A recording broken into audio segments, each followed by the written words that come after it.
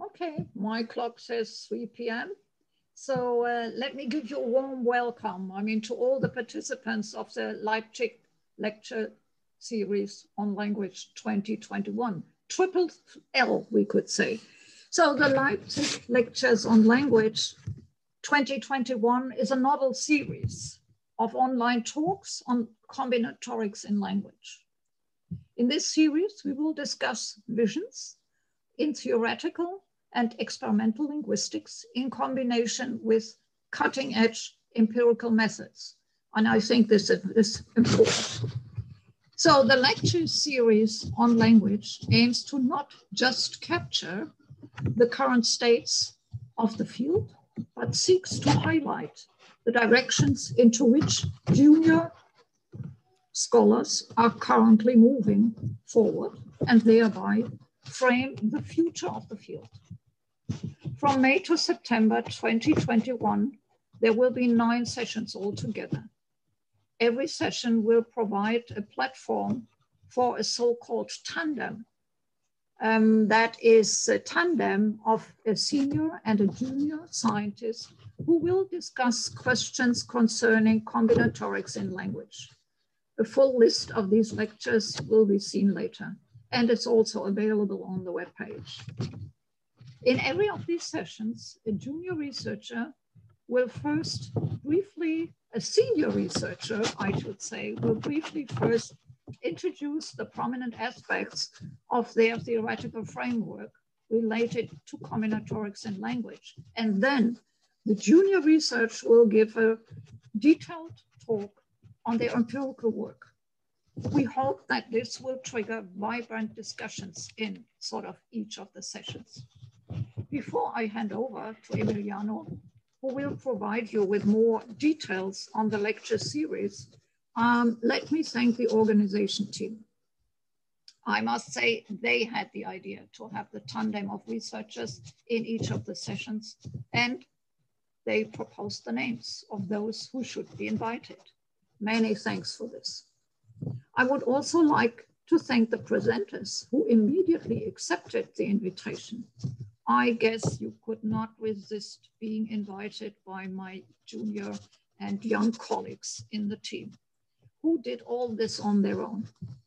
So thanks for all of you, the inviters and the invitees. And now I hand over to Emiliano.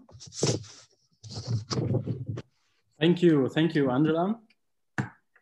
Thanks everyone. On behalf of the organizing committee, Caro, Joel, Giorgio, Matteo, Stan, Angela, and me, a warm welcome to everyone who's in here today and to whom, given the magic of this virtual spot, we wish good morning, good afternoon, or good evening. We're very happy to see that this ambitious idea we had almost 1 year ago to gather together first-class researchers on language processing has now become a concrete thing. We have been working hard in the past 8 months to make this virtual space become an opportunity to meet and discuss about language and the future of language research. The series will officially start today and last until the end of September with some well-deserved break in August. And as you can see on the slide, that includes 9 fantastic tandems from different universities and research directions, which we'll list here on the welcome slide. So we start today, May 19, till September 29, when Bingzhang Liu and Lauren Tyler will conclude with the last tandem speak.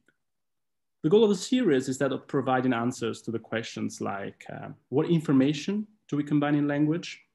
Is this process domain specific or domain general? How does the brain support combinatorics in language?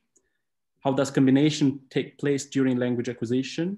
What kind of cutting-edge empirical methods will bring us further? And last but not least, how can theory influence experimental linguistics and vice versa? Our intention is that to wrap up suggestions, solutions, and proposals from our invited speakers in the form of a symposium, which will take place in October 2021, and which will be centered around 4 hands-on workshops on experimental approaches to language research. You can, of course, follow us on our Twitter account at Frederici Lab. You can join our newsletter, and of course, regularly check our website on the Max Planck platform. I can see that we are about more than 100 people across Zoom and YouTube at the moment, maybe more. So it's time and my absolute pleasure to welcome the first tandem of the Leipzig Lectures of Language 2021, Wang and Gina Kuperberg from Tufts University and the Massachusetts General Hospital, who will give a talk titled, Does Hierarchical Predictive Coding Mediate Language Comprehension? Evidence from Computational Modeling and MEG. I'll briefly introduce bio about Lina and Gina Kuperberg. Wang is a junior faculty researcher, instructor at Massachusetts General Hospital, Harvard Medical School, working closely with a neurocognition of language lab, Department of Psychology at Tufts University, Boston. Her most recent work is focused on how humans predict upcoming linguistic information and the neural mechanism underlying the processing of predicted and unpredicted information. Gina Kuperberg is the Dennett Stiebel Professor of Cognitive Science, Department of Psychology, Tufts University, and a principal investigator in the Psychiatry Neuroscience program at the Massachusetts General Hospital, Harvard Medical School. She and her lab use a multimodal neuroimaging technique, EEG, MEG, fMRI, in combination with computational modeling to understand the neurocognitive mechanisms by which the human brain builds meaning from language, and how these mechanisms break down in neuropsychiatric disorders such as schizophrenia. The talk should have the form of a 10-15 minutes presentation by the senior researcher and about 30 minutes talk by the junior researcher. After that, we will have space for a few questions to be asked to our invited speakers from the audience. Some info about how to participate in the talk. Please keep your microphone muted. You can post your questions anytime into the YouTube or Zoom chat, prefaced by Q. Junior researchers have priority, so please preface your questions with Q&J. You can also post questions on Twitter using the hashtag LeipzigLang21. Members of the committee will gather questions across the 3 platforms. We might have filter questioning in case many arrive. So I would say that to increase interaction, I as moderator might invite people who post their questions on Zoom to turn their mic on and pose the question themselves into the speakers if the question will be selected. We are also offering live captioning, which you can enable on your personal Zoom account. And now, enough from my side. Thank you very much for your attention. And now we are so happy to welcome Wang and Gina Kuperberg. So Jane and Lina, the virtual stage is yours. You can share your slides, and we are thrilled to listen. Thank you very much.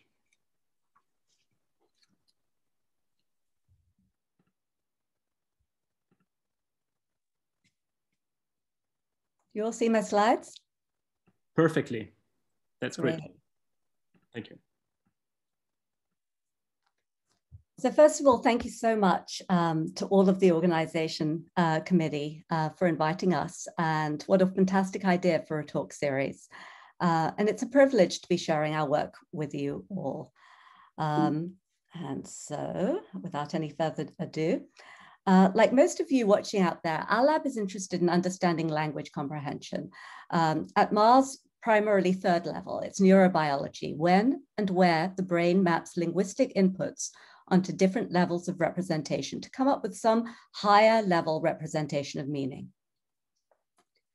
Now, at Ma's first level of analysis, this process can be described within the generative framework. And that's the way our lab has been thinking for many years. It can describe comprehension as a process of inference, probabilistic inference, the process by which we infer the most likely cause of the input, the posterior and base terms, by combining our prior beliefs with the likelihood of observing new inputs given these beliefs at multiple levels of representation.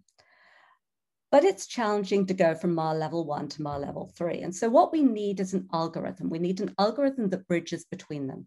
And so over the next few slides, I'm going to be telling you about such an algorithm. I'm going to be telling you a bit more about predictive coding. So one thing that we've known for many years is that the brain produces an evoked, phase-locked neural response between 300 to 500 milliseconds of the onset of each incoming word, even in plausible sentences. And we know that this response is highly sensitive to the predictability of each of these incoming words. And this, of course, as you all know, most of you know, is the N400, which is detectable both by ERPs and MEG at the scalp surface. The more unpredictable an incoming word, the larger, more negative going the N400 that it produces. Now, we've also known for many years that the amplitude of the N400 is sensitive to word predictability, regardless of the constraint of the prior context. And that's an important point that's sometimes lost.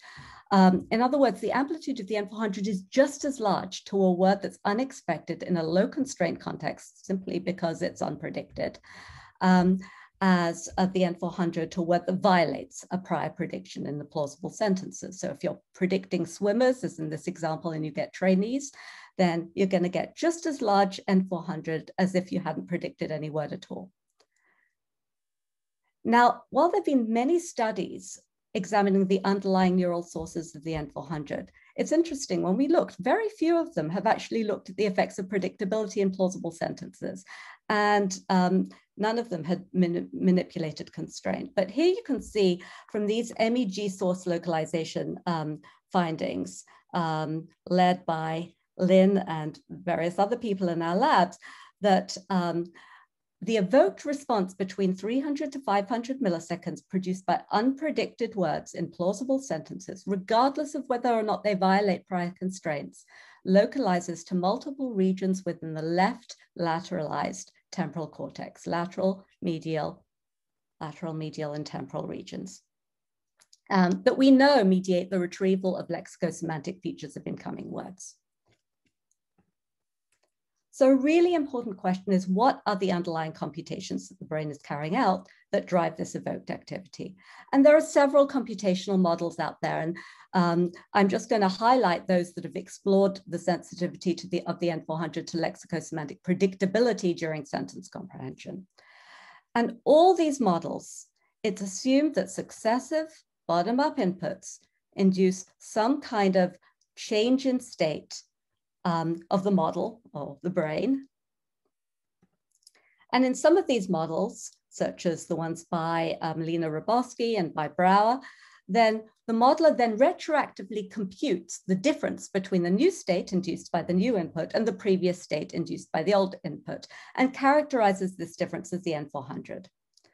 But there's a problem with this approach, and that it's somewhat unclear why the brain might actually bother to do this retroactive calculation. Now, you could argue that it's some kind of epiphenomenon, but why and how does this sort of happen and produce this N400 that we can localize to temporal cortex and see on the scalp surface? In another more recent model, the N400 was characterized as the difference between a natural prediction of the next input and the input itself. In other words, it was characterized as a prediction error. But in this model, prediction error was only used for longer term learning. It played no actual role in comprehension, the process of actually inferring the meaning of the word or sentence from the linguistic input, which again, doesn't quite kind of ally with how we think about the N400 in classic frameworks of predictive language comprehension, qualitative frameworks. So instead today, what I'm going to be arguing for is a somewhat different view of the evoked response between 300 to 500 milliseconds within the temporal cortex, and one that I think maps more intuitively onto what most people have in mind when they think about predictive language comprehension. And that is that it corresponds to the magnitude of lexico-semantic prediction error that's computed as a key step in a computational algorithm that's been proposed to approximate probabilistic inference in the brain, predictive coding. Now, I really want to emphasize this. Predictive coding has been used in many, many different ways, and sometimes used very broadly in the literature, but I'm not using it here to refer to any old predictive processing of the brain. I'm not even using it to refer to any old Bayesian or probabilistic inference in the brain, or even to refer specifically to the computation of prediction error by the brain. What I'm using it is in a very specific sense that was first described in this beautiful classic study by Rao and Ballard, and it's since been generalized. But I'm using it in this very classic sense to refer to a particular commitment to a type of network architecture and a particular algorithm that was first described in the visual system, and as I say, that's been proposed to approximate probabilistic inference.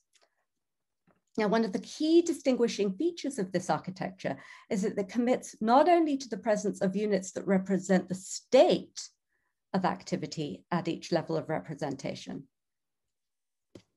but to the presence of functionally distinct error units at each level. And these error units compute the difference between the observed state and the state that's actually been predicted by high level of representation prediction error. So here on the left, what I'm going to be showing you is the prior state of the model. And on the right, I'm going to be showing you the current state. And I'm now going to be showing you how prediction error is computed. And so here we have a bottom-up input, but instead of this information being passed directly to the next level of the hierarchy, it's in fact passed to error units over here. Meanwhile, a higher level state is sending a top-down reconstruction to the lower level state to these error units. And that's the blue arrow that I'm showing here. And as I said, the error units are computing the difference, the residual information between the observed and the reconstructed state, and that's the prediction error.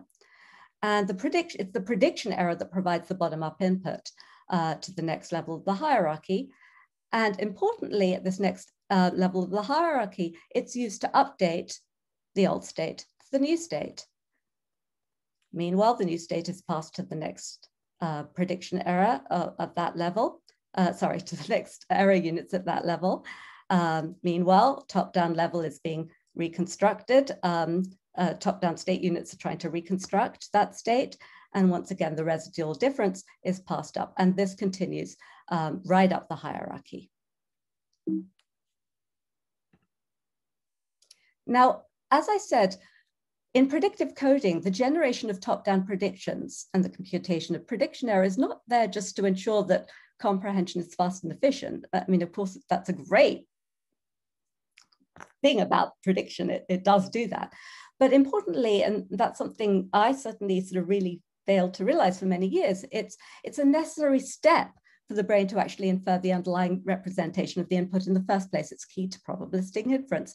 And to illustrate what I mean, I'm next going to take you through a few iterations of the algorithm. So to begin with, the model, the brain has no idea what's going to come up next. And so any top-down reconstruction that I'm showing you here is not very accurate at all. And I'm showing that with a thin blue line.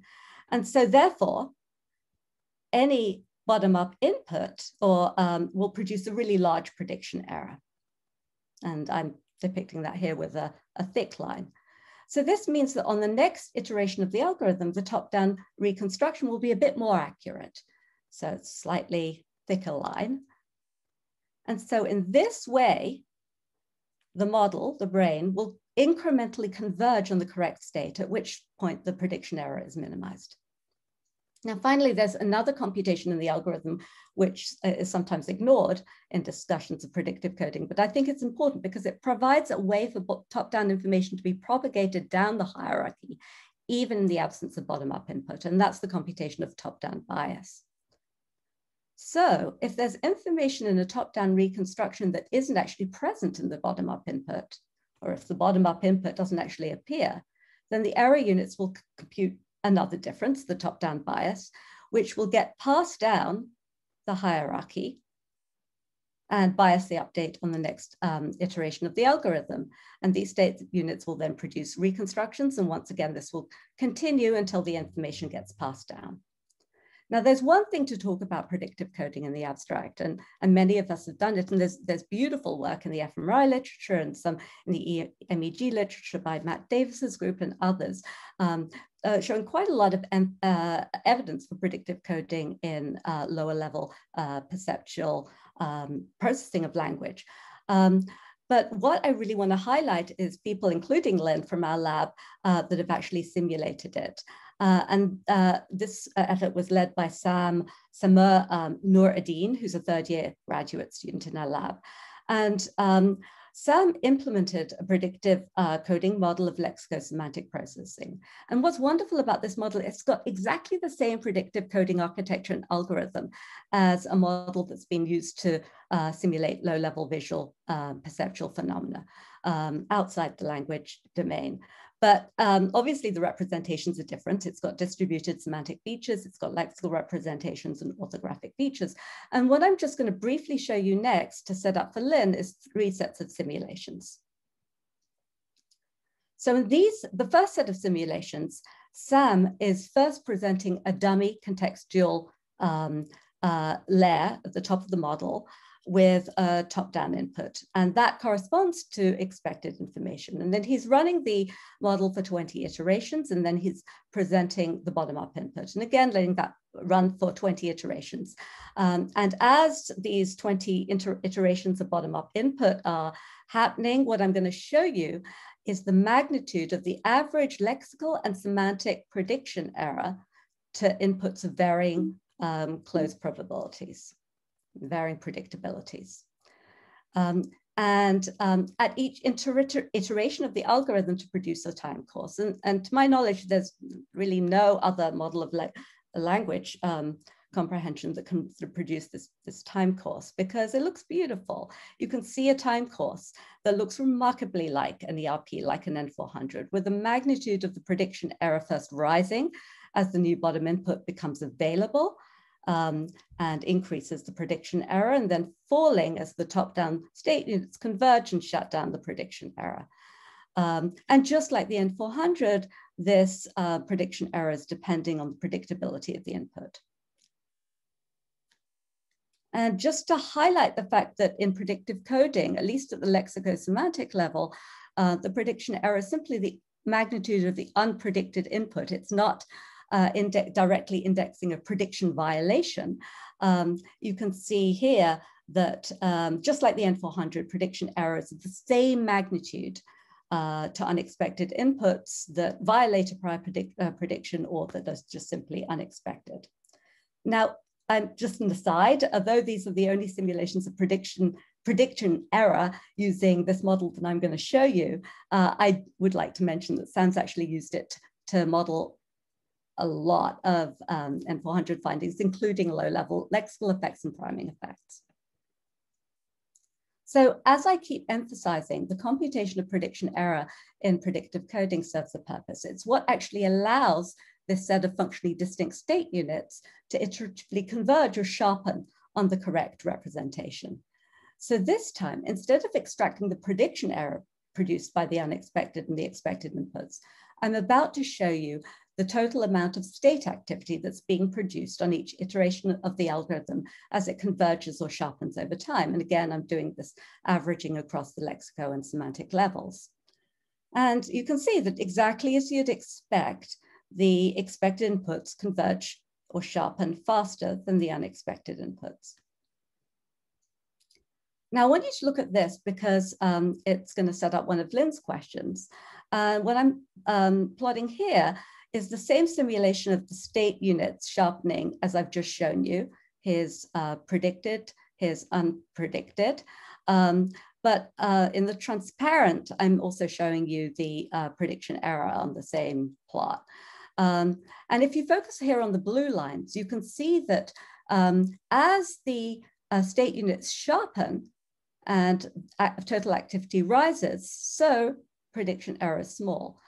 And so that dissociation arises directly from the functional distinction between error units and state units that really characterizes the predictive coding architecture, not, as far as I know, any other type of algorithm. And it directly motivates one of Lynn's questions, and that is whether between 300 and 500 milliseconds, it's possible to actually dissociate this decrease in evoked activity, which I've argued reflects prediction error, from the increase in state activity in response to incoming words that actually confirm prior predictions.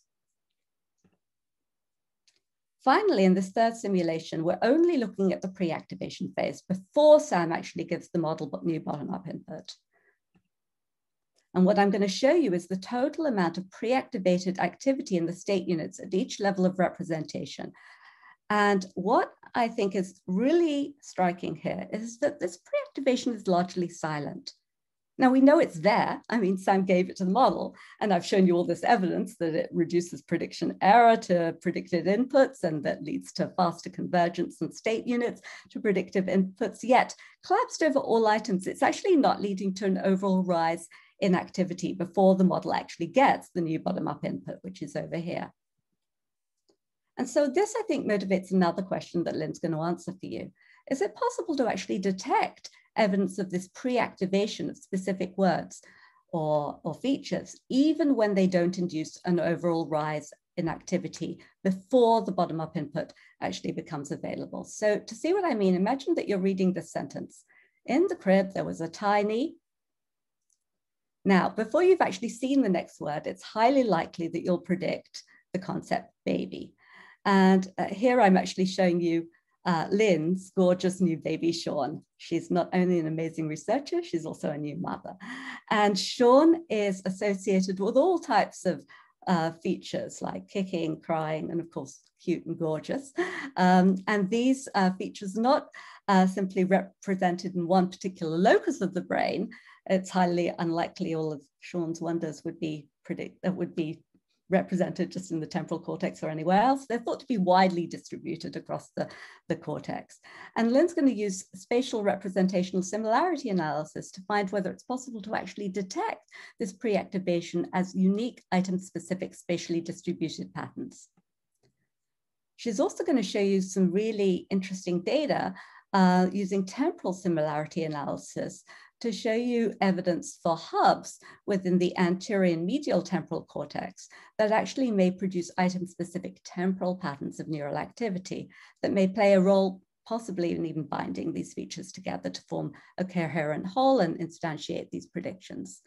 And then she's going to ask whether in high constraint contexts it's possible to actually detect orthographic predictions, not just patterns of activity corresponding to Sean's semantic features, but also the actual orthographic representation of the word baby. And then ask whether, as predictive coding predicts, whether the pre-activation of orthographic form occurs after the pre-activation of semantic features. Finally, a key feature of predictive coding and the model that I just showed you is that it doesn't simply predict upcoming lexical items. The whole point is that it's always trying to predict at multiple levels of representations at multiple grains. And this is something which is true of any generative, actively generative framework of language comprehension. So if you read a context like she, caution, the, then there's no one word that that constrains for, but it does constrain for a set of semantic features that characterize animate but not inanimate entities. And so Lynn will use spatial RSA to ask whether it's possible to detect evidence of the pre-activation, not only of the semantic features of individual words, but whole sets of features associated with semantic categories, like animacy, even in non-constraining contexts.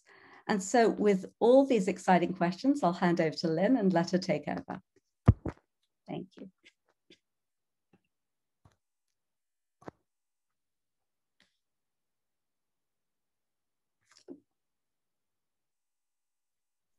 Okay, let me share my screen first.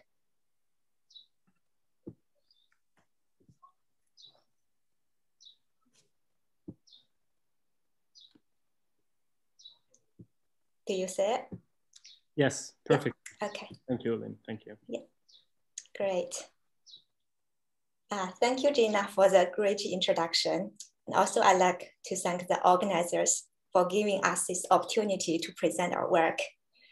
In this first study, I will show you how we dissociated the neural activity that reflects prediction error and that reflects state activity for words that confirm our predictions. So as Gina showed earlier, the predict coding model proposes a functional distinction between error units and state units. The expected inputs produce minimum prediction error, but a large total amount of state activity. As you know, there has been lots of neural evidence for the reduced lexico-semantic prediction error produced by expected than unexpected input, as indicated by the evoked N400 activity. However, it has been challenging to find neural evidence for increased state activity that represents the underlying representations of expected inputs. This might be because that most studies have measured evoked responses, which are thought to be primarily sensitive to prediction error. So in this MEG study, we aimed to detect the increased state activity produced by the expected words using spatial similarity analysis. We recorded MEG signals when 26 participants read high-constraining sentences that ended with either expected or unexpected words. So for example, following the context in the crib, there is a sleeping. The critical word could be an expected word, baby, or an unexpected but still plausible word, child. We are interested in the brain activity within the 300 to 500 milliseconds time window following the critical words onset.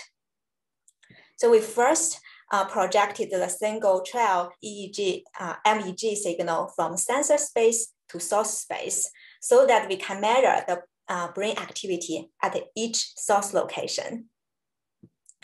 In order to replicate previous findings on the N400 effect, we calculated the evoked responses produced by the expected and unexpected words.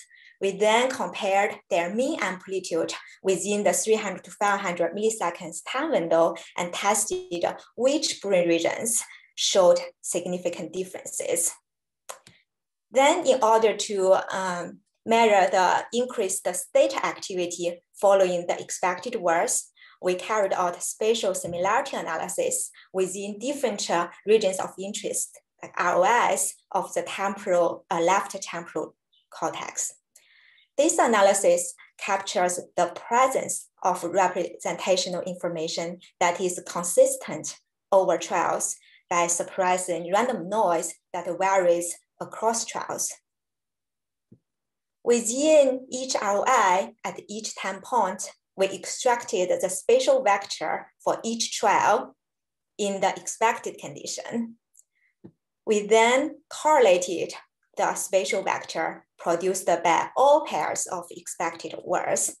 Just as the event-related analysis averages the amplitude across trials to reduce random noise, we averaged all the pairwise correlation values to capture the state activity as measured by the spatial pattern that is consistent across all expected trials. This resulted in a within expected correlation value, reflecting the amount of shared information encoded in the spatial pattern across all expected trials at this particular time point. Then at the same time point, we also extracted the spatial vector for each trial in the unexpected condition. And then we correlated the spatial vectors produced by all pairs of expected and unexpected words. The average, the between condition correlation value reflects the amount of shared information between the expected and unexpected trials. We repeated this analysis at all time points in the whole post-stimulus time window. This gives us two time series of correlation values. One is for expected condition, and the other is for the between condition. So after the state units settle on the lexico-semantic representations for the expected words, the increased state activity should produce high within expected correlation values. In contrast, the brain activity produced by the unexpected words shown in red here mainly reflects prediction error instead of the representational information within state units. This should produce low spatial similarity between the expected and unexpected trials, and thus leading to low between condition correlation values. So finally, we subtracted the between condition correlation values from the within expected correlation values. This resulted in a difference time series, reflecting the increase in state activity when the expected words settled on their underlying representations. We predefined 17 spatial ROIs based on the fine-grained human brain network atlas. We conducted spatial permutation tests to account for multiple comparisons across these ROIs. So indeed, the unexpected words produced a larger N400 than the expected words shown here. The effect was localized to the left superior temporal and the ventromedial temporal lobe.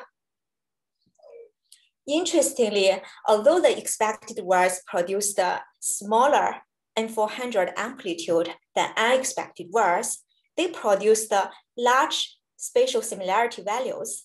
This effect was significant within the middle portion of middle temporal lobe and the middle portion of the inferior temporal lobe.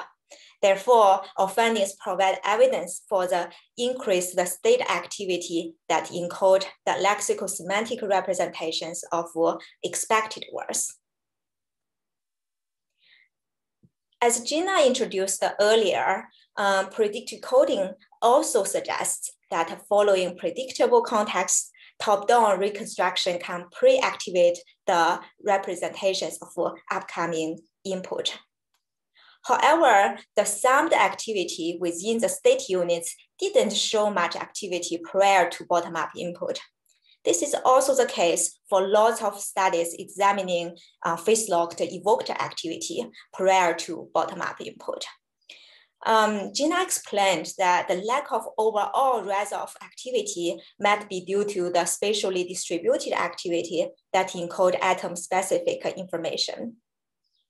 It could be that the average of brain activity within each cortical location makes it difficult to detect the spatially distributed activity that varies from atom to atom.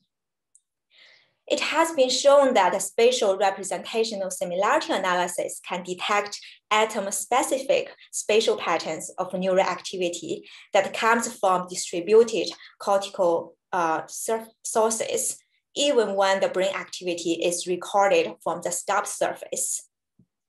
The basic assumption of spatial RSA is that the representation of a unique word is associated with distinct spatial patterns of neural activity. So for example, the distributed representation of the word baby will produce a particular spatial pattern of neural activity as a stop surface. Well, another word, the distributed representation of rose, will produce a different spatial pattern of neural activity. Therefore, the same word should produce similar pattern of neural activity, while different words should produce less similar pattern of neural activity. So in this MEG study, we constructed 120 pairs of high constraint sentences. Each pair of sentence contexts constrained for the same sentence final word. So for example here, inside the crib, there is a sleeping. And in the hospital, there's a newborn, both constrained for the word baby. For another pair of sentence contexts, for Valentine's Day, she received a bouquet of red. To show his love, he gives his girlfriend 3 fragments, both constrained for the word roses. Therefore, the within pair sentences constrained for the same words, while the between pair sentences constrained for different words. We recorded the MEG activity when 26 participants read these sentences word by word.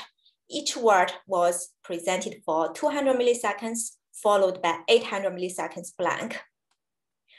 We analyzed the brain activity from the onset of the pre-sentence final word to sentence final word in order to examine the brain activity in the prediction time window. We conducted the spatial representational similarity analysis to the MEG data at the sensor level. So at each trial and at each time point, we extracted a spatial vector across all MEG sensors. This spatial vector represents the spatial pattern of neural activity. Then we correlated the spatial vectors for each within pair in which the same word was predicted in the correlating trials. Then we averaged all within pair correlation values to estimate the spatial similarity for all within pair trials at this time point. We also conducted the same analysis for all between pairs in which different words were predicted in the correlating trials. This allowed us to get a baseline estimation of the spatial similarity. We repeated this process at each time point separately for the within pair and between pair conditions, resulting in 2 time series of similarity values. Finally, like before, we subtracted the between pair similarity from the within pair similarity. This resulted in a difference time series reflecting the increase in spatial similarity when the predicted words had the same representations. So here I'm showing you the spatial similarity effect. As you can see, immediately after the presentation of the pre-sentence final words, the spatial similarity values were larger when the same word was predicted than when different words were predicted. This result suggests that we can detect the pre-activation of spatially distributed atom-specific representations. Then the next question is how this pre-activated distributed features become bound together to instantiate atom-specific predictions. A classic hypothesis proposes that the distributed semantic information become bound together to represent specific concepts through a process called temporal synchrony within the convergence zones, or a semantic hub, people sometimes call it. Therefore, we hypothesize that the prediction of a unique upcoming word can be instantiated through a unique temporal pattern of brain activity. So in order to test whether and where the distributed features are bound together, where these atom-specific temporal patterns of neural activity, we conducted a temporal representational similarity analysis to the MEG data in the source space. We focused on the temporal pattern of brain activity within the time window where we detect the atom-specific pre-activation, that is from minus 880 to minus 485 milliseconds. At each voxel, we correlated these temporal patterns for each within pair in which the same word was predicted. And like before, we then averaged all these within pair correlation values to estimate the temporal similarity for all within pair trials at this voxel. We also conducted the same analysis for all between pairs in which different words were predicted. We did this analysis for all voxels in the brain and then calculated the difference between the within pair and the between pair temporal similarity values. We then conducted a cluster-based permutation test to identify the brain regions that showed increased temporal similarity for the within pairs than between pairs. Here, we found that the temporal pattern of brain activity was more similar when the same word, like within pair here, were predicted comparing to when different words were predicted like between pair, as shown here as a difference. The difference was found with the anterior part of left inferior temporal, fusiform, and the medial temporal lobe. These regions might serve as a semantic hub that functions to bond the distributed semantic features to give rise to atom-specific pre-activation. We now know that atom-specific temporal patterns of brain activity instantiate the prediction of upcoming information. According to the predictive coding model, after the presentation of expected input, the state units should settle on the same underlying representation as that was pre-activated prior to stimulus onset. That is, the same pattern of neural activity should be observed before and after bottom-up input. Therefore, we further tested whether the atom-specific temporal pattern was re-instantiated from following the expected bottom-up input. So in this analysis, again, for each trial and at each voxel, we use the temporal pattern of neural activity within the 300-500 milliseconds time window as a reference. Within the pre-stimulus interval that showed the pre-activation effect, we also defined 3 overlapping 200 milliseconds time windows from -900 to -500 milliseconds. We then correlated the temporal pattern of neural activity between this reference time window with each of the pre-stimulus time windows. So for each pre-stimulus time window, this resulted in one temporal similarity value for each trial and at each voxel. Like before, we repeated this analysis at each voxel to get the temporal similarities for all brain regions. We compared the temporal similarity values between the expected trials and unexpected trials using cluster-based permutation test. As you can see here, within the predictive time window, we found a greater temporal similarity when bottom-up input confirmed predictions than when it violated predictions. And this effect was localized to very similar brain regions as before, for the regions that showed the atom-specific pre-activations. However, since the predicted words were identical, baby, baby here, it's difficult to tell at which level of representation the predictions were made. So in the next study, we tried to dissociate the pre-activation at the semantic level from that as a word form level. And we used the features of homographs, words that have the same word form but different meanings, like bank, river bank, and financial bank. We constructed 84 triplets of high constraint sentences, and within each triplet, the sentence contexts were predictive of either a homograph's subordinate meaning, here, for example, a river bank, or its dominant meaning, here, the financial bank, or a word that was semantically related to the dominant meaning, a word here, loan. This creates two types of related pairs. The first type was a form-related homograph pair with the predicted words overlapping in form but not meaning, bank and bank here.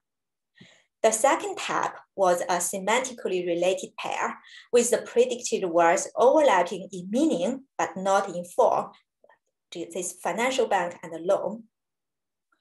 The predicted words across triplets did not overlap either in meaning or in form, so we took them as between pairs.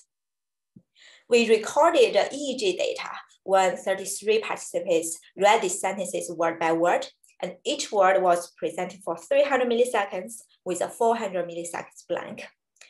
Then we conducted a spatial representational similarity analysis to the EEG data just before the onset of the critical words. As in the previous study, we calculated the spatial similarity time series for the form-related, semantically related, and between pairs within the predictive time window.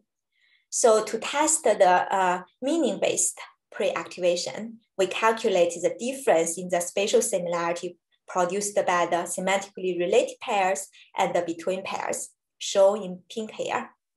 This analysis showed a significant difference around -400 to -300 milliseconds prior to the critical word onset, providing evidence for meaning-based pre-activation. Then to test the form-based pre-activation, we calculated the difference in the similarity produced by the form-related and between pairs, shown in brown here. This analysis showed a significant difference between -53 to -8 milliseconds prior to the bottom-up input, providing evidence for form-based pre-activation. Therefore, this study provided clear neural evidence for semantic and form pre-activation during the processing of high constraining sentences.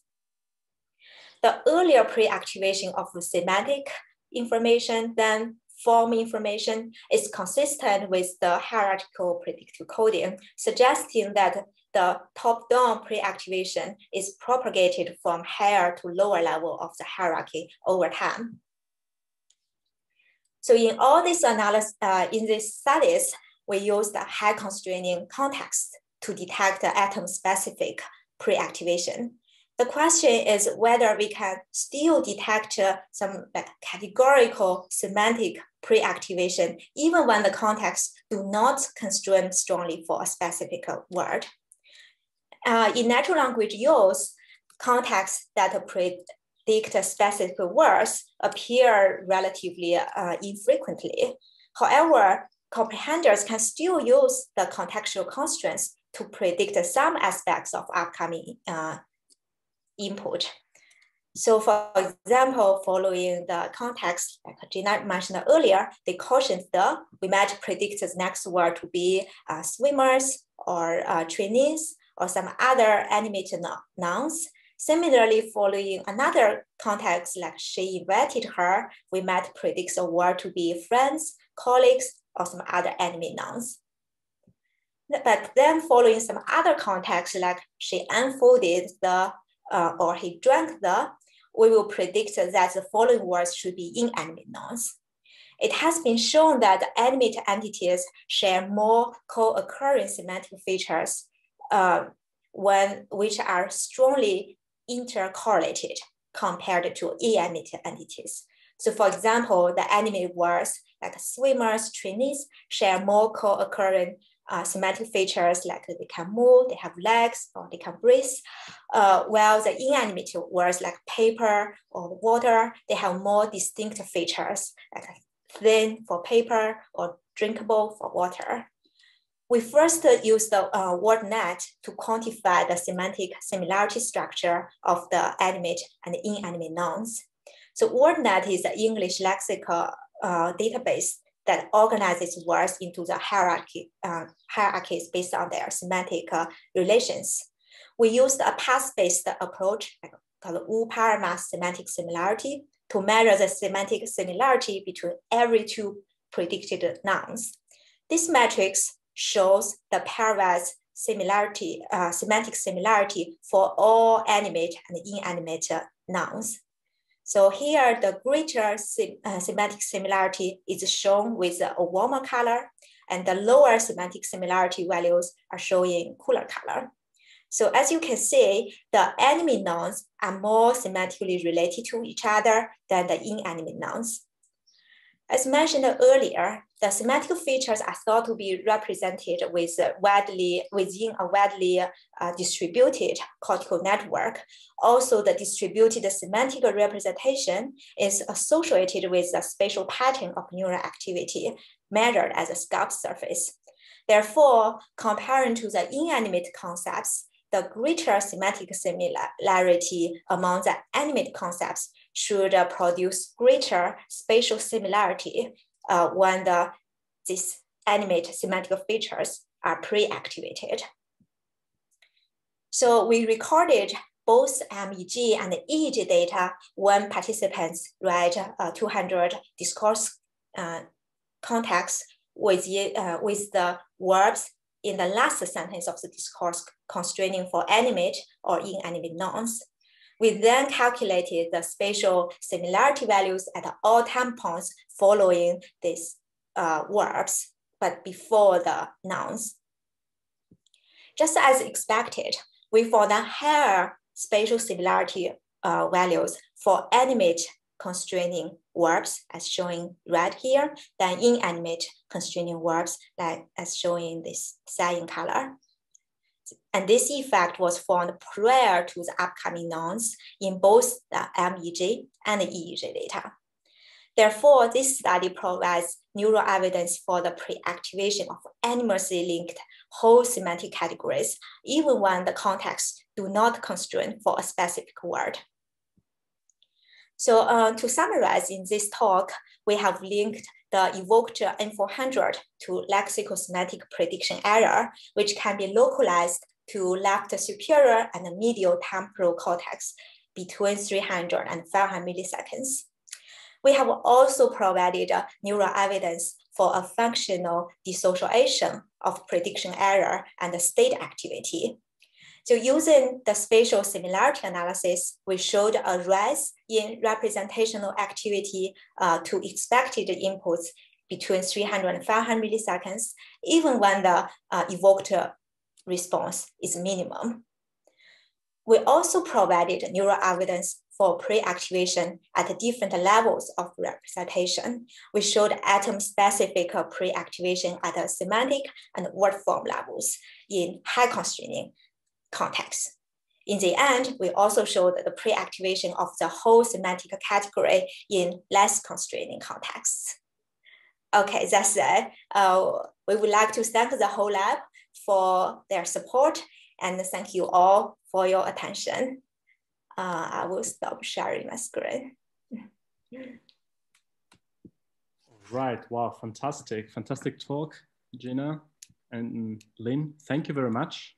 You are perfectly in time, but there was the least interesting thing. I think you showed fantastic data. We're beginning to collect some questions, and I think there is plenty of room for questions either on Zoom or on YouTube. And maybe we can start with a couple of questions we got from the Zoom participants. And we have a question from Stefan Zeng, if I pronounce it correctly. You can put your microphone on and ask the question directly, or I read it for you, so that we can increase interaction in the Zoom meeting. So Stefan Zeng, yeah, exactly. Yeah, sure.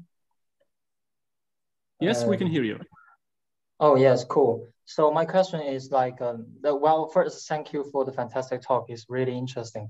And also like, I'm really like impressed by your results that like semantic, like there's a higher kind of similarity in the activations between the same word, expected word and different expected words. But did you guys control the semantic similarity of the one last words in the same expected words condition and in the different expected word conditions? Because this would also result in the similar results that you guys have demonstrated. Maybe I can address this question. Yes, that's a great question. Yes, when we submitted the paper, of course, the first question is like, what about the N-1 word, whether they already show high similarity for the within pairs than the between pairs. So actually, yes, we did some like a test to look at the pairwise similarity for the within pairs and between pairs for the n-1 word, and we didn't see any difference. And also we ran some even more like well-controlled analysis. So in these studies, we have lots of sentences, and in some sentences, the between pairs have identical n-1 word. It's like I cannot think about a good example, but you can imagine like the n-1 word are the same for the between pairs. So if it's driven by the similarity for the n-1 word, then you should see high similarity for this between pairs because they have identical lexicals, they are identical words. So we just did analysis for this subset of sentences where they have the identical n-1 word, but they predict different words. And then we compare this with the pairs that predict the same words, but with different n-1 words. So it's very interesting that we still saw a very clear higher similarity for the within pairs that have different n-1 words than the between pairs that have the same n-1 words. So I think this is the strongest evidence for this pre-activation instead of the processing of the n-1 word itself. Wow, thank you. This is very beautiful result. Thank you. Oh, thank you. Yeah. Great, thanks, Stefan. Maybe, so we got other additional questions. Another question from a junior researcher, Hiroyoshi Yamasaki. You can turn your mic on if you want and ask your question directly here in Zoom. Okay, thank you very much for the talk. I would just like to know a little bit more about the exact procedure of this prediction generation. So I wasn't quite sure how the predictions were generated in this model. To Dr. Kuperberg.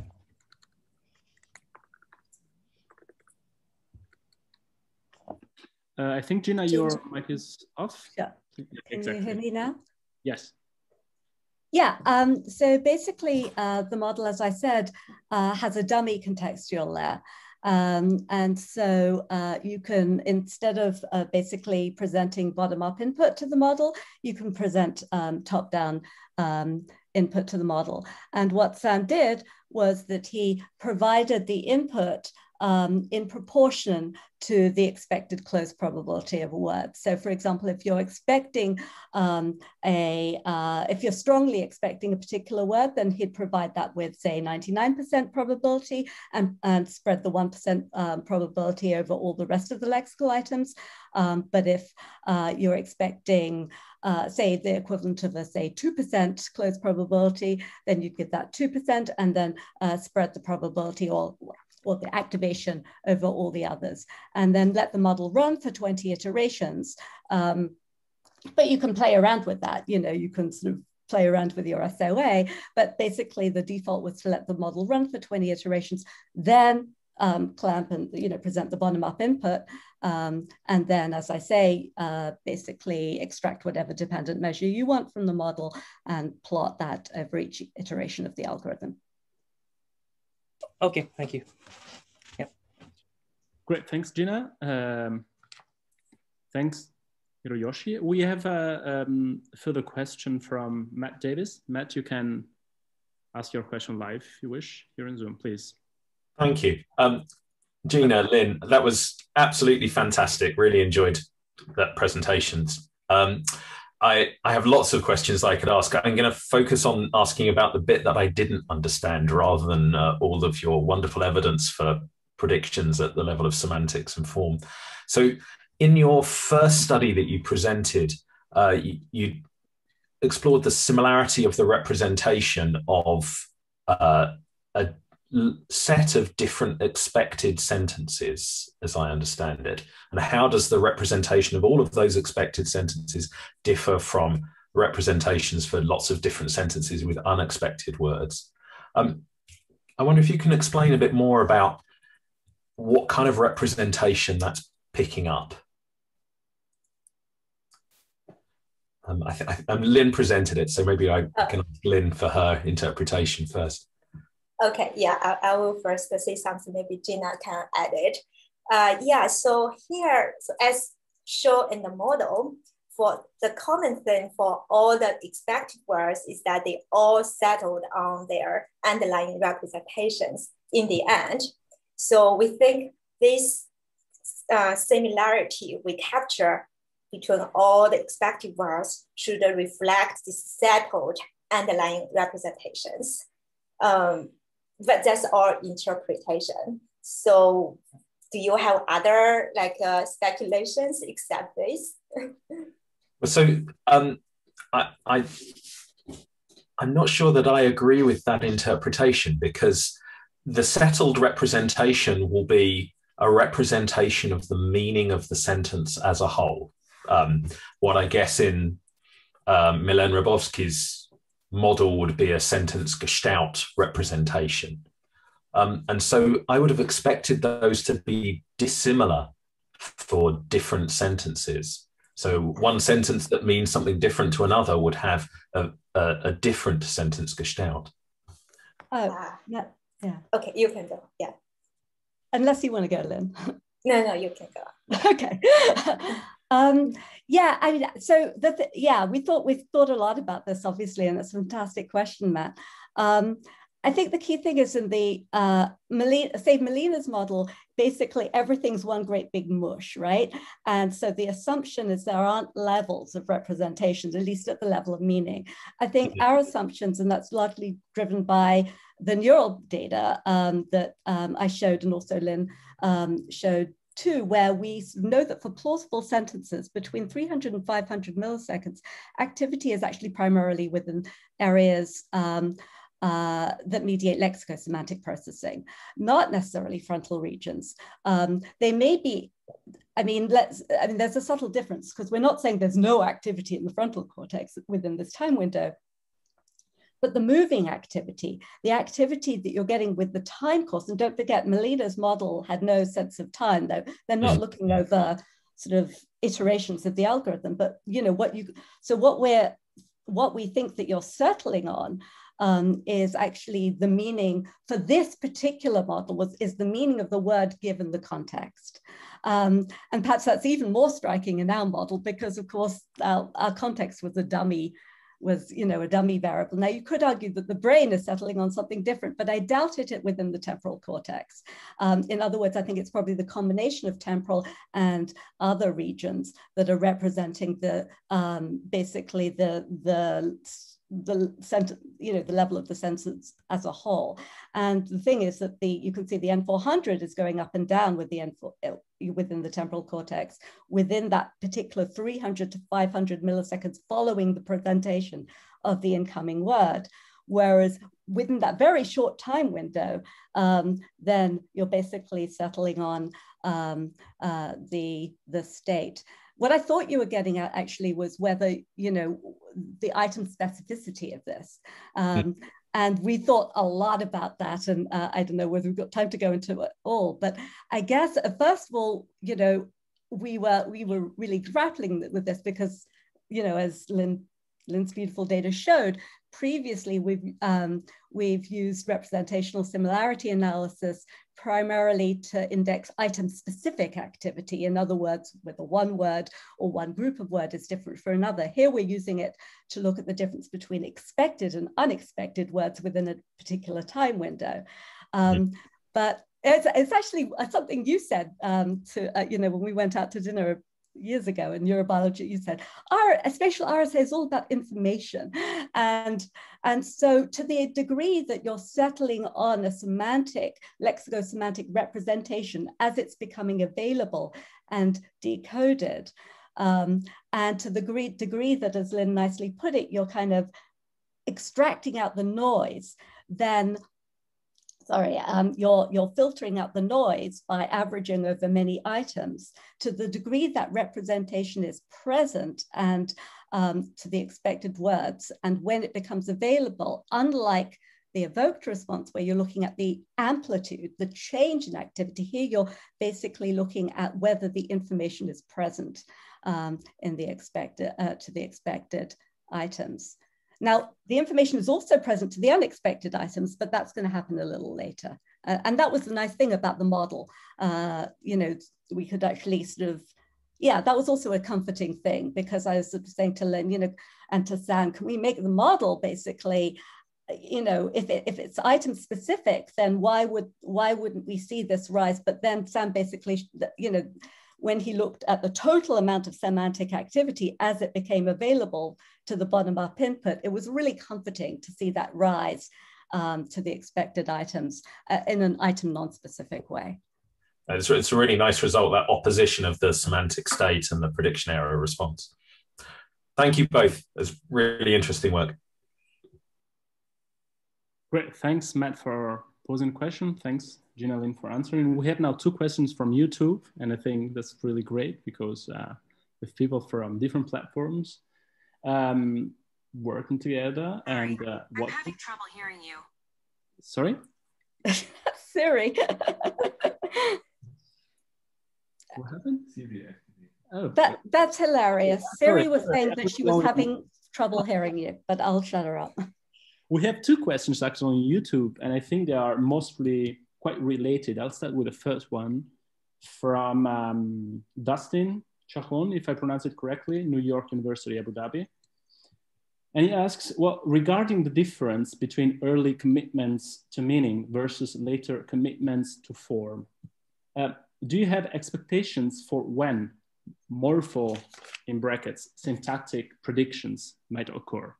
Of course, we have been talking about semantics all the time. And the second question is also related to that one. If you want, you can answer first, and then I go to the second one.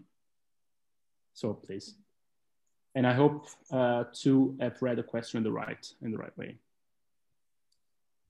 So maybe I can say a little bit about the timing for the pre-activation of semantic and word form information, and later Gina can add on some other insights, and also for the syntactic part. And I know the syntactic part is a bit difficult because we didn't really model it or do much work about it. Yeah, but for the semantic pre-activation versus word form activation, so it's very interesting when we use, as you know, we used some like very slow presentation rate to encourage people to make predictions. And then in all these studies, we found the pre-activation of these semantic features immediately after the N-1 word is available. Meaning, after you process the previous word, you can generate predictions like at semantic level at least, and then immediately we can detect this. And then because we use a kind of long SOA, and then the semantic pre-activation effect kind of goes down. And then it was silent for a bit. Well, maybe I could share my screen for this result, so you know what I'm talking about. Sure. Yeah. Let me find the slides first. Well, Claudine, I can also add actually the other question we got, because it's actually going in the same direction. So that's Phil Kunke, a junior researcher, who's asking, okay, you provide evidence for pre-activation of semantic and orthographic representations. What about the intermediate lexical level? So what do lexical representation comprise if distinct from semantic and form? So the 2 questions go actually pretty well hand in hand. So please, Lynn, thanks. Yeah, so yeah, I was talking about the effect here. The semantic pre-activation, as you can see, it was pre-activated much earlier, like immediately after you extract the information from the N-1 word, then the semantic pre-activation is detectable. And then it goes down for a while. Well, yeah, just disappeared. And then the word form information is the pre-activation is detected. So we think there are a few explanations. So there are lots of literature in the working memory field. They think that the maintenance of the information may not be really like accompanied by this persistent neuropharynx. So the information could be maintained in an activity silent way. So we think that this earlier activation of the semantic information could be just, it was detected immediately after the prediction is made, and then it goes down because you don't need to maintain it all the time. And then for the word form activation, it was only detectable immediately before the upcoming input. So it's also very interesting, like if you could imagine why it's not immediately after the semantic information is activated, why it's here. So we think also just borrowed from the working memory literature. So they have shown that information can be decoded again immediately before the information is relevant again. So as you can imagine, just before the upcoming word is presented, you will say, you will do this bottom up, this visual analysis of this upcoming word. So just because before it comes, this visual information becomes relevant, and then you can reactivate it again. So we saw some gap here. We think this gap is not really reflecting, okay, there must be like 300 milliseconds between the pre-activation of the semantic information and the pre-activation of the word form information. We think this might relate to this decodability of the maintained information, like when they are decodable or not. So if we use like shorter SOA, for example, if we kind of shrink this interval a little bit, we might see the pre-activation of the word form features a little bit earlier. So we don't think this is like this fixed like a 300 milliseconds interval between form and semantic pre-activation is just because there's a 300 milliseconds between them. And then I think also people ask, yeah, how about this lexical part? So in this study, we use, as Gina has always been like, we have been talking about, yes, what about this lexical layer? So at least in this study, this lexical layer is kind of like mapping function that links the semantic features with the word form features. So actually, I'm not sure, like we think this mapping function could be the same for different words, right? For the word form or semantic or between pairs, they should be the same. So in our paradigm, by comparing the different pairs, because this mapping function is the same for all the different words, so I don't think it's, we could really detect this, but I don't know if there is a good way to show that. Maybe Gina can see something about it. Yeah, no, I think that this particular paradigm, because we used homographs, there is actually no unique mapping. So if we were going to detect it, we're not going to detect it in this paradigm because there is no unique mapping between the orthography and the meaning for any of the within pairs that we looked at.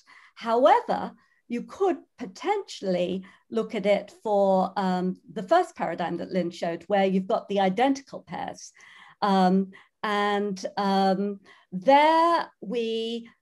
we won't be able to dissociate form and meaning. So we actually do have like a grant that we've written where we hopefully will be able to disentangle those things. But simply because of, it was cool that we were able to use homographs to disentangle meaning and form because you can't do that easily in English.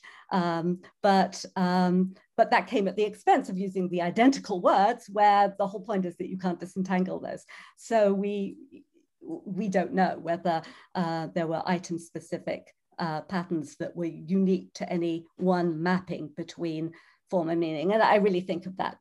I hate the word lexical because it means so many different things to different people, but to me, it's simply a mapping between a unique form and a unique meaning. I absolutely like the idea of thinking of lexicon as a mapping function between form and meaning. So we could really take this out from this answer the idea that lexicon is just a mapping function between two different dimensions, and there is actually no way to ask about lexicon. And syntax, if you, I mean, depending on your model. Absolutely. Aspects of syntax. Yeah.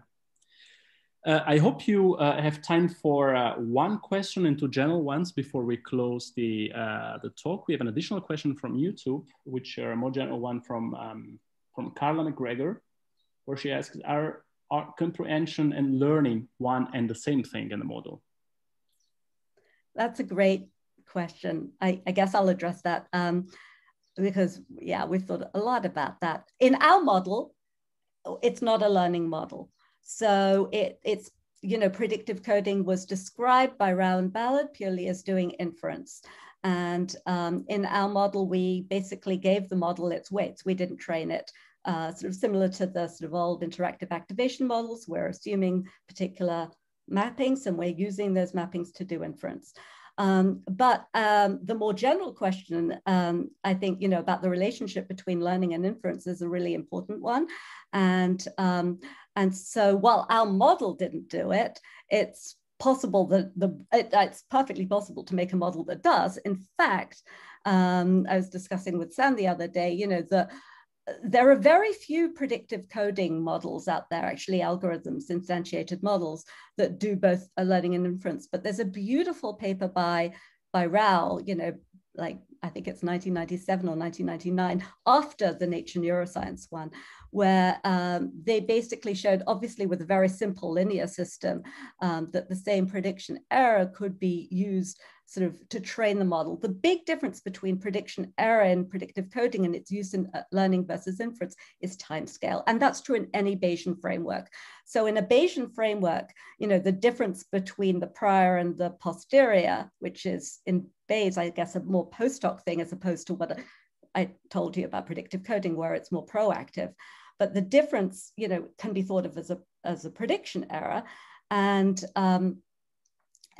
you know, there's beautiful models by Dave Kleinschmidt and Florian Jaeger, where basically you can show that learning is inference, that if you're doing basically inference over a longer time scale over the weights themselves, then that is a way of training and instantiating model. And of course, all these classic models do, I mean, even classic connectionist models do learning through prediction error. So you can sort of imagine that the same prediction error that's being used to do inference in our model could, in theory, be used to train to do learning and inference in parallel, but the learning would happen over a longer time scale, and it would be much harder to implement. But I certainly think that most modern theories of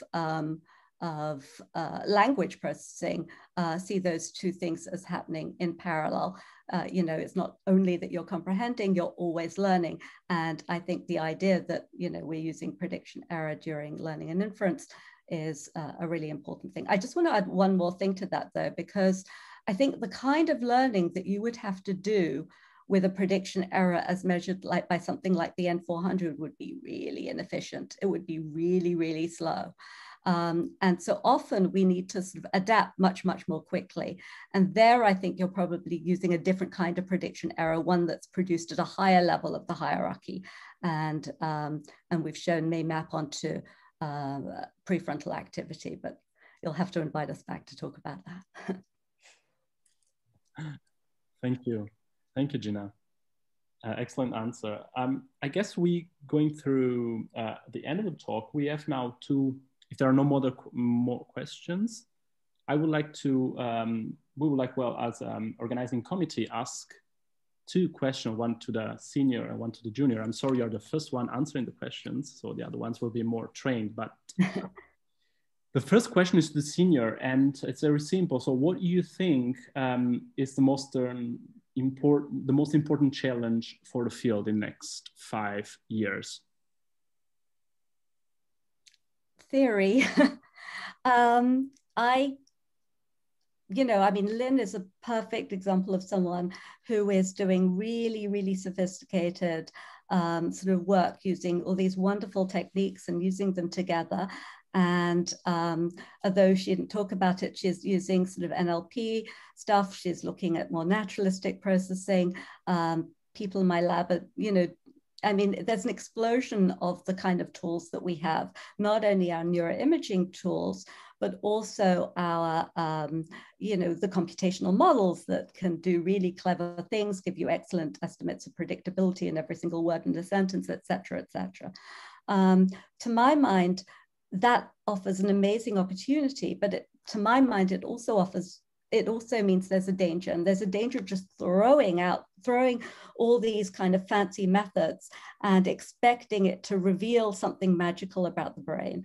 And I really think that they should be used very wisely, and that we should think very clearly, and in a very, I'm old-fashioned in that way, in a very hypothesis-driven manner about the questions that we want to test, because it's, you know, and it's great, we've got these tools to be able to address them, but I do think there's a challenge in the field that people are kind of losing sight of a more theory-driven approach.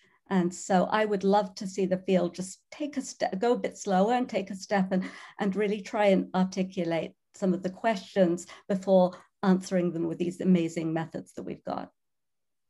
Wow, that was quite an answer. Thank you, Gina. Thank you, and I think you somehow already foresee the question for Lynn. The question is then, how can junior researchers contribute to solving this challenge? So it's theory, it's methods, it's both, more democratically thinking. What do you think, Lynn? All of them. Yeah, so actually, yeah, when I first came to Gina's lab, before I came to her lab, I was also like just want to try all these fancy methods, you know, these oscillations or this connectivity, all this fancy stuff. But then after I came to Gina's lab, I thought, oh yeah, she's such a deep thinker. Like, yeah, what do you mean? Like, what does this evoked response, even just by looking at the M400, what does it mean? And also, how does this face-related, face-locked versus non-face-locked activity, what do they tell us? What different information do they tell us? And then we get this RSA stuff, and then what's the difference between this, you know, the patterns of data versus the traditional, like a mean amplitude of the data, like what kind of information, what additional information these different methods provide us with. So yeah, so Gina has been really like guiding me on this, like to think more deeply, like also theoretically, like okay, yeah, language prediction, and yeah, what do we mean prediction, and how does this prediction relates to like learning or even later decision making? All these different fields, everything's connected. So I think so we should read more to go to not just like focus on our own little field. We need to read more other related fields, literature, to integrate. There are lots of things that has been studied in other fields, we just don't know. So I think for me, yes, method is definitely important, because as you see, this RSA helps us to decode the pre-activated information. We couldn't do this without this method. But on the other hand, we also need to be really to get a better understanding of why this method is helpful and what methods are helpful for addressing what questions, and also try to get a bigger picture of not just focus on this little field. As you see, this predictive coding is not only in the languages, it's kind of everywhere. We need to kind of learn from what they got from other fields, and maybe we can borrow some ideas and try to get all understanding of language processing. That's what I was thinking. I just want to add one thing, because, you know, Lynn and I have the Mutual Admiration Society. I mean, it's just such a privilege to work with her, because I sort of put something out there, and then the next thing I've got is this, like, you know, we're engaging these really deep discussions. So she's paying me back. When she first came, I was sort of saying, yeah, but what does this mean? Now she does the same to me. But yeah, slowing down and reading a lot, I think is really important. Thank you, Gina. Thank you, Lynn. I think there is a nice trailer for next year's conference to move around language to include additional side fields that might help us with a better understanding of the implementation problem of language processing. I was also, and we're all very happy to see two women in science working so nicely together. And that's a true happy thing that we're seeing here. And we try to make this as impacting as possible to have many women. And we are so happy and impressed that these women are bringing like science forward. Thank you. So, can I say one more thing, actually? Yeah, please, Gina. Because I don't want to stereotype about women, but I do want to say this, and I guess COVID has really brought this to the forefront of my mind. And that is science is really a collaborative enterprise, and it's something that relies on support and mutual support and boosting each other up. And, you know, there was something about kind of Twitter feeds and kind of knee-jerk reactions and wanting to bring people down that sort of disturbed me. And so I guess, you know, since I've got this forum, I want to say that, you know, even if you disagree with someone about an idea, there's usually something in it. And it's not a matter of one idea being right and one idea being wrong. There's usually many shades of gray. And we can learn from each other from very different fields and also very different perspectives in language. And I really think that it's our job not to be, you know, kind of attacking one another about some little data point, but really from learning from each other and having more discussions like you're encouraging here. And so, you know, that's really true. We've been isolated from each other for a long time now. And I really hope that we all come out of this pandemic more willing to kind of give, listen, and be more mutually supportive of one another, both in reviews as well as in discourse and things like that. So I guess, you know, I just wanted to say that. And these are good words, and we absolutely agree. And that was the main reason why we tried to pick up this new idea of making a virtual conference, reaching people across the globe in 1 hour in time. And okay, thank you for the great talk. Thank you for the great answers. Thank both of you for joining. We had a peak of probably around 150, reading 150 to 200 people following us and watching the video. I will just announce next week. We'll have on May 26th, again, 1 p.m. UTC, so 3 p.m. here in Leipzig. We have Jixin Lee and John Hale, New York, Abu Dhabi, and University of Georgia. It's going to be another quite cool, interesting talk. And with this announcement, I thank you, Lynn and Gina. I thank the audience on Zoom, YouTube, and Twitter. And I wish you a nice morning, nice evening, or nice afternoon. And hopefully we're going to see each other face to face at some point very much soon. That will be a good chance. Thank you very much. And big applause to Gina and Lina. Bye, everyone. Thank you. Bye. Bye. Thank you. Bye.